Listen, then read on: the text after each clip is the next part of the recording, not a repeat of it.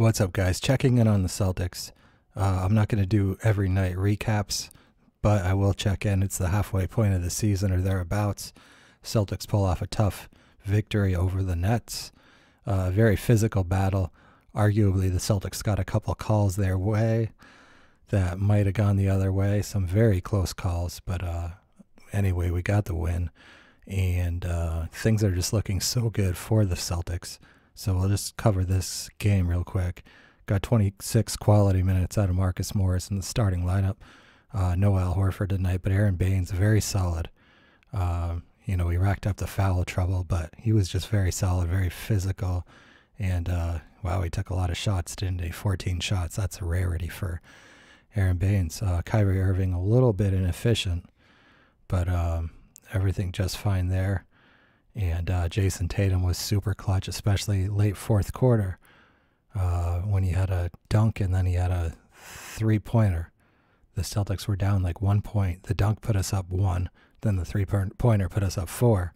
And that was basically the end of the game. So more growth from Jason Tatum, although the 14 points is his season average, so that won't move him. But the 6 blocks too, guys. 6 blocks for the rookie Jason Tatum. Extremely impressive, and 3 steals. So Semi Ojeleye, very interesting, got the call, got the nod when Jahlil Okafor was scoring like 6 or 8 straight points, and we appeared to have no answer for him because Brad Stevens put in Aaron Baines to try to stop him, and it didn't work. Of course, he had 5 fouls, so that didn't help, but Brad Stevens then quickly said, you know what, I'm going to go to Semi Ojeleye, who didn't even play the last game or two. And he went to him, I believe it was early fourth quarter, but he went to him, and he stepped up to the challenge, stopped Jahlil Okafor the very next drive.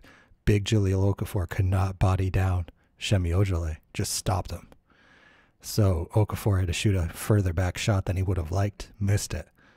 And Semi Ojeleye played the rest of the game, and he had a couple of real nice stops, 2 in a row.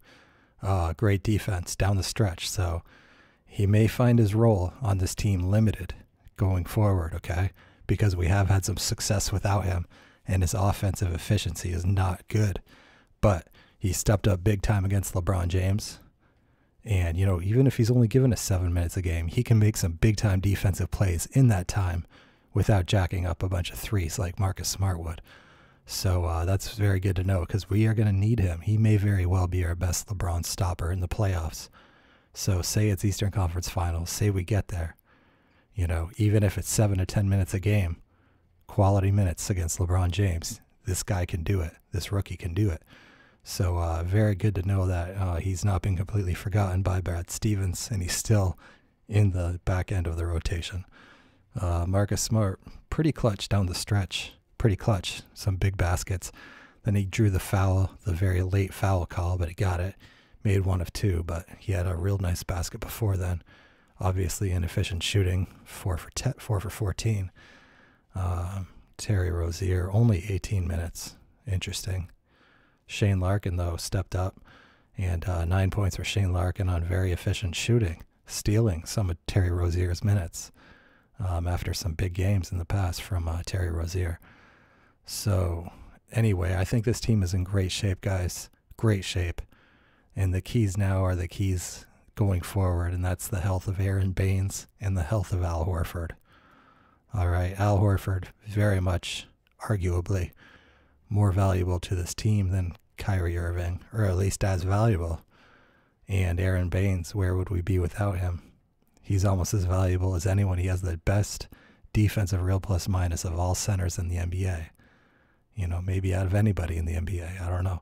But we really, really need his physicality. And we haven't had a guy like that physical, for years and years and years. Unless you want to count, Jared Sullinger. But, yeah, things are just great, guys. And the key in the playoffs is just going to be all these guys getting more and more comfortable and not wilting under the pressure of the playoffs. But not only is this team, right now the #1 seed in the East, but we have guys who have proven, not just this year, but in years past, in playoffs past, to be extremely clutch performers in the playoffs, okay? So Jason Tatum has already shown himself to be extremely clutch all year round, all year long. He's probably shooting about 57% from three in the fourth quarter, all right? So it's just ridiculous. He's got that clutch gene. He had it in college too. Jaylen Brown, we know, has that clutch gene because he did it in the playoffs. Totally fearless against LeBron when the rest of our team was kind of crapping their pants. This guy had no fear. And Kyrie Irving, who has hit the most clutch shot, arguably in the history of the NBA, Game 7, late fourth quarter, over like MVP, Steph Curry, right? So we know that those guys are clutch. We know that Marcus Smart is clutch. He always shows up for the playoffs, right?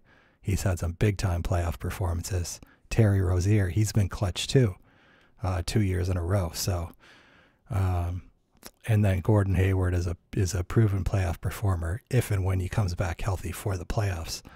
So the key is just going to be getting these guys more and more comfortable, more and more confident, trying to rise up to that level, that confidence level that teams like the Warriors and the Cavaliers have. But I think we're well on our way. Obviously, the Warriors have the confidence from having won 2 out of the last 3 championships. But we have some really clutch guys with the clutch gene. So, and the fact is that previous Celtics teams, guys like Avery Bradley, guys like Jay Crowder, not necessarily the most clutch by any means, right? These are guys who in the playoffs, if they miss their first shot or two, they would wilt a little bit, right? Isaiah Thomas, pretty clutch, but his game just not nearly as effective in the playoffs. Kyrie Irving, a big step up as far as effectiveness in the playoffs over Isaiah Thomas. And then Jaylen Brown, more clutch than Avery Bradley. Jason Tatum, more clutch than Jay Crowder. All right? And then Gordon Hayward, Marcus Smart, Terry Rozier. We are in good shape, guys. So, state of the franchise, top team in the East. And the Lakers have the second worst record in the NBA. I couldn't be more thrilled. I could not be more thrilled right now. And we just need to stay healthy, but this season is just going to get easier and easier. It feels like we've already played a full season because it's been so intense, guys, right? So this is going to be like a second season, the second half of the year with lots of practice time, lots of chemistry building, and good rest. You know, we're going to be rested and healthy for the playoffs because of the schedule. More rested than other teams without having to sit people, which is going to help our seed be high. It's going to help us be more ready. It's going to help this team not be exhausted when the playoffs start. And we're just sitting really pretty right now. So knock on wood, but that's your Celtics update as far as I'm concerned. All right, guys, I will see you soon. Peace.